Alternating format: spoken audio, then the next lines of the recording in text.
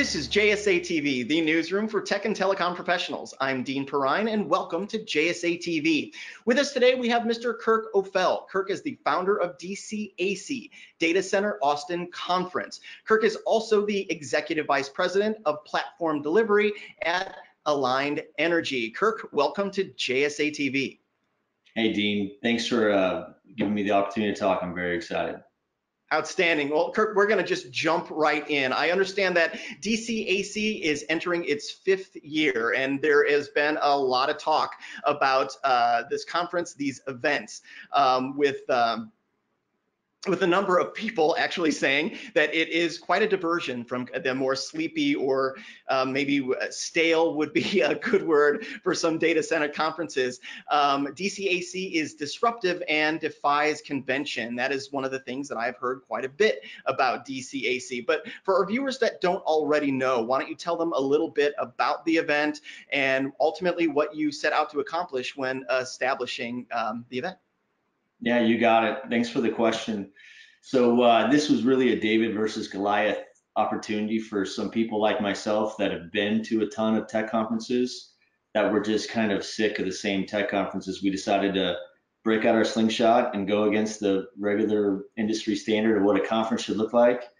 And we tried to create what would be the anti-data center conference, which is what hopefully now is discovered as one of the most disruptive conferences in our space. It's not the largest, but it hopefully is the most meaningful. So selfishly, I live in Austin, Texas. It's the live music capital of the world, has a great deal of energy, a strong tech vibe here.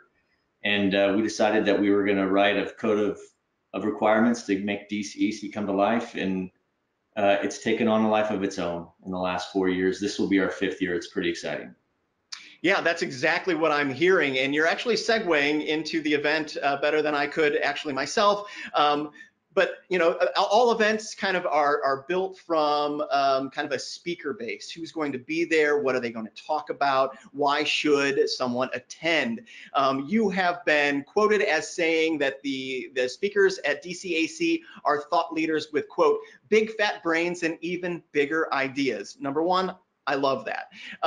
But they come from outside the echo chamber of kind of the data center community. Why don't you tell us a little bit about those speakers and what our viewers or attendees might expect from them at the event? No, you got it. It's been a crawl, walk, run evolution of how this conference has evolved from speakers, because that really is the quote unquote content and the value. So like, you have to be the same as some of these other conferences before you can be different. So in our early years, we created panels and we put all the most prevalent data center owners and operators up there, people that were deploying the largest volume of capital into this space. And then when we were lucky, we'd pick up a couple enterprise end users and we'd bring them in as well.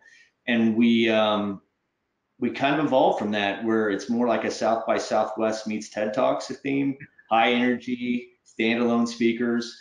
And instead of, we discovered with this compute demand stuff, you can't get ahead when you're trying to get even. So I felt that the narrative in the first year was really focused on what are we doing with today's State of the Union.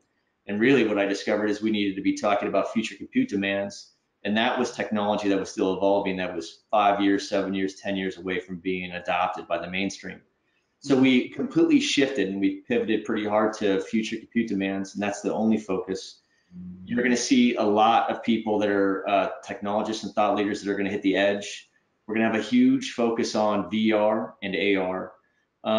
Artificial intelligence will be covered, but the edge in artificial intelligence will definitely be a distant second to virtual reality, augmented reality, and the impact that consumer wearable devices will have on the internet demand as it grows. So there's other things that are there, the hyperscale, the cloud, but the things that are really emerging that are going to have the next big spike for us in our vertical, those are the things that we're going to be talking about. So we have companies that you have not heard of before, and we'll bring in keynote speakers like IBM and Intel and PayPal and EIEIO, but we want to introduce some groups that you've never heard of before, but they're going to be disruptive, and they're going to be talking about things that are going to be pretty prevalent in about 2 years from now. Yeah, I love it. I love it. So the content clearly is there, but the networking atmosphere is there too, and a bit unconventional. I'm hearing that DCAC has become known for, as you mentioned, music, and the South by Southwest has become a very big cultural event, and it sounds to me like DCAC is kind of working its way, or has become somewhat of a cultural event as well, with music, food, vibe, and some truly out-of-the-box amenities. To name a few, intravenous vitamin therapy, hand-rolled Cuban cigars, straight razor shaves for men, and salon-style blowouts for women and for men. They all contribute to that networking atmosphere. So why all the unconvention? I don't even know if that's a word, but tell our viewers a little bit about that merger of content and technology and kind of cultural and these unconventional ways of putting together an event. How does that ultimately lend to a more positive or fruitful networking event? Sure. Now, another really great question. So I, like many people in this industry, have attended many conferences in which we've never even walked through the front door. But we do stay in the VIP extreme networking that takes place outside of those events. I've discovered that when you put someone in an environment where they feel more relaxed and more comfortable, there's a greater exchange of ideas that take place. And I didn't want to create a conference that had two different things. Typically, there's the conference that's structured, and then there's all the things that happen outside of the conference that some people didn't get a chance to be a part of. What we thought we would do is try to create such an amazing environment where a greater exchange of ideas could take place and no one would want to leave. So everything was merged into one. You're going to have the opportunity to meet with people you otherwise would have never met with had you not been there. And because there's so many great things with high energy taking place around that conference, there's nowhere else to go. So all the energy, all the action, all the traction of two conferences merged together into one at DCAC. So we think that the networking elements of this conference are just as important as what you're going to learn or what you're going to hear from the speakers. The networking is just as important. We don't try to trivialize that at all.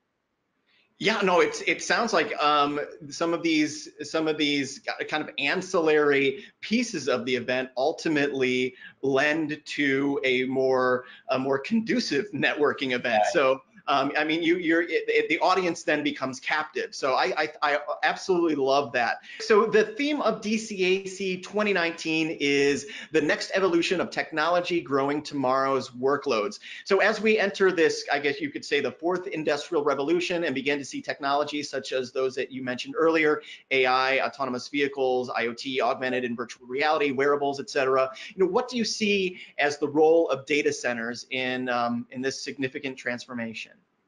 Sure. Yeah. I mean, the data center's capability and limitations will define what we as the consumer get to enjoy in the luxuries of technology. So I think that when you see high adoption rates for consumer wearable devices in the years to come, I'd say in the next 8 quarters, you're going to see a lot of that as more technologies being rolled out to the market that's more economically efficient. I think that the aggregate volume of demand of technology requirements that go with that are going to demand that there's more data centers, more powerful data centers in more places. So these secondary, not just NFL cities, but the secondary markets, the third tier markets that are considered edge, all those markets where all the eyeball content and video caching is going to be, it's going to determine the quality of life in that market if there's not a strong enough data center there to support e-commerce and uploading videos and sharing tweets and all those things. So the data center will be the fourth and fifth utility of life in the days to come and the years to come. Excellent. Okay, I'm gonna go off script. I know that we're getting short on time here, but we've talked a little bit about what you might see as some of your predictions with regard to the industry. Why don't you tell our viewers a little bit about your predictions with regard to the DCAC event? What is it going to look like in the next 5 years?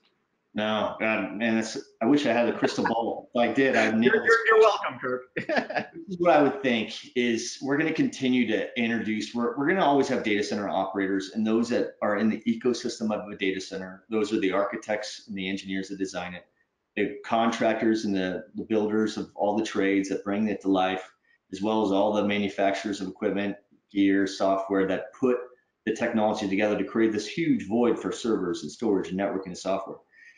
I think that we're going to be up the stack about 5 different degrees in a couple of years from now, where the only thing we'll be talking about will be these growing compute demands and how to get a linear trend on them to understand how flexible data center owner operators need to be designing for their space, and how scalable it has to be, because the just-in-time requirement for this technologies, it's only going to speed up. It's never going to go down. So I think that what you'll see is a shift from the void, the people that create the void, to the what's dictating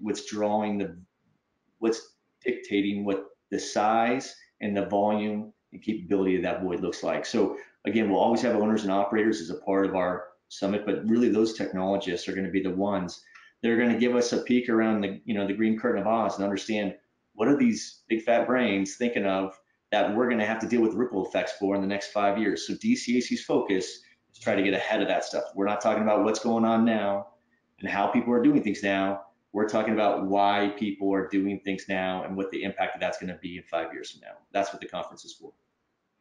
Yeah, I dig it, and frankly, I'm sold. Hopefully, the powers that be here at JSA will let me out of the cage, and I will actually attend that event. I know that some of the others here are excited about it as well. For our viewers that want to know more about the event, where should they go? You got it. www.dcac-live.com. They could just also Google Data Center Conference Austin, and they'll come up. It's the only data center conference in Austin, Texas, and I think that they'll, with breadcrumbs, be able to find us relatively easy. Outstanding. Kirk, thank you for being here, and thank you, viewers, for watching JSA TV. We'll see you soon.